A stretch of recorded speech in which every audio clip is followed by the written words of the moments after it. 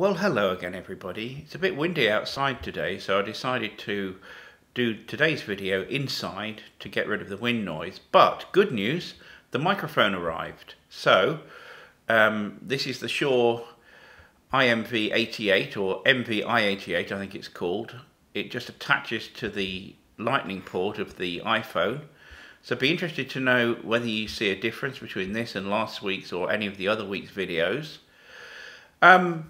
Following my plea for yeast last week, somebody brought me a small pack and I was able to make one loaf, and I probably got enough to make a couple more, so that's brilliant. I've made some more banana bread because why not?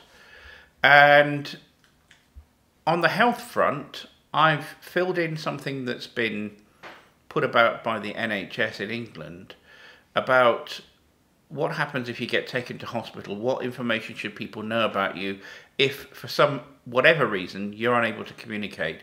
So I filled that in. I've got a copy printed off that I'll keep in the kitchen, and I've sent it to my nearest and dearest.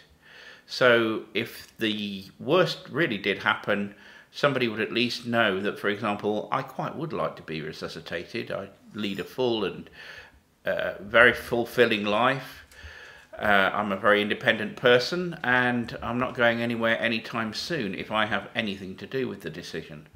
So I'll put a link to that in the comments, and if anybody else wants that form, you can just fill it in and make sure that people who need to know that it exists have a copy, and make sure there's a copy kept somewhere where you might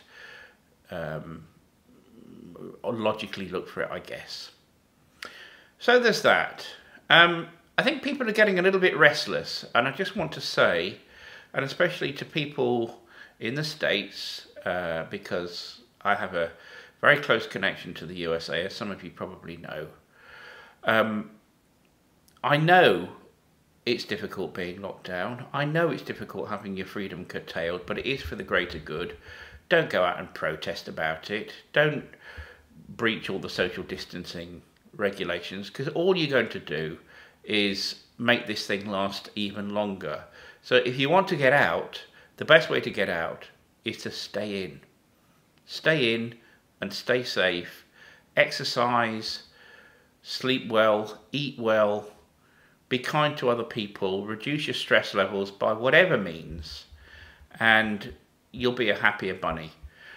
I suppose the last thing I want to say is I do a regular roundup for my chums Phil and Simon, and I often post a link to the Phil and Simon show, which is now a weekly thing.